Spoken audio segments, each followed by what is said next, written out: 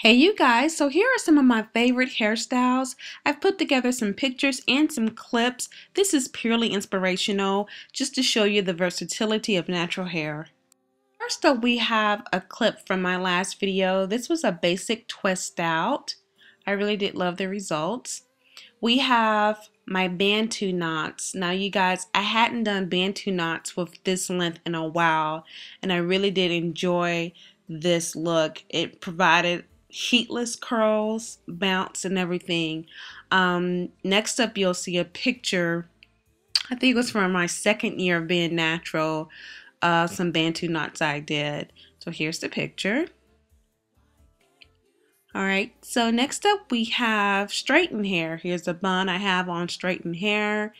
And here's me reverting back to my afro. And here's another afro.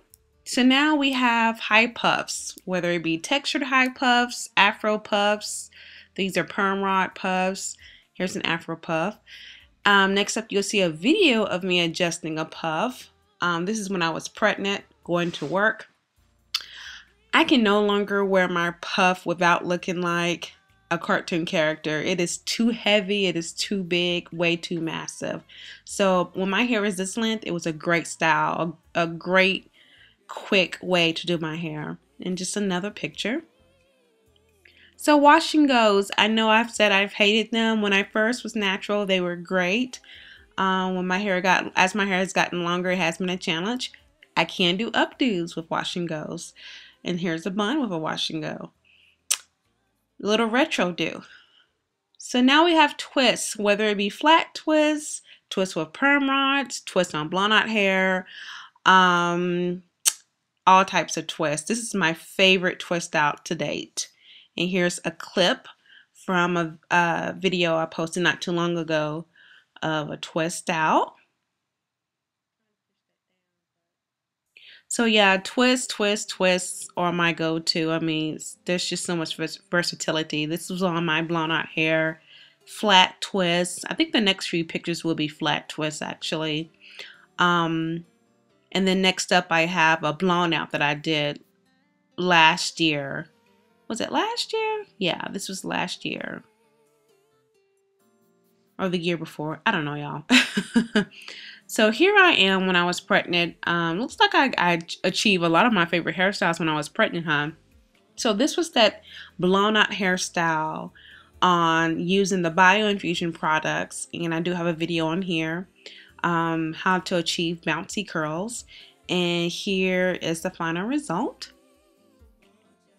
Alright, so next up we have my hair straightened.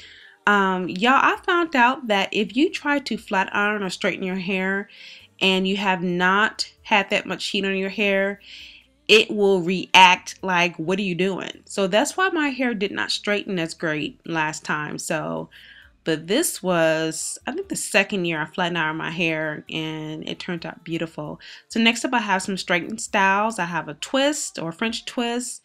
I don't know what to call this. Okay, so I have perm rod set. I did a perm rod set last month, achieved great results. This was the first time I did a perm rod, what you're seeing right now. I wore my hair down. I was only able to achieve this look for 3 days because it was very, very hard to maintain in my opinion, but I do love the results. So here's the final look of this perm rod set.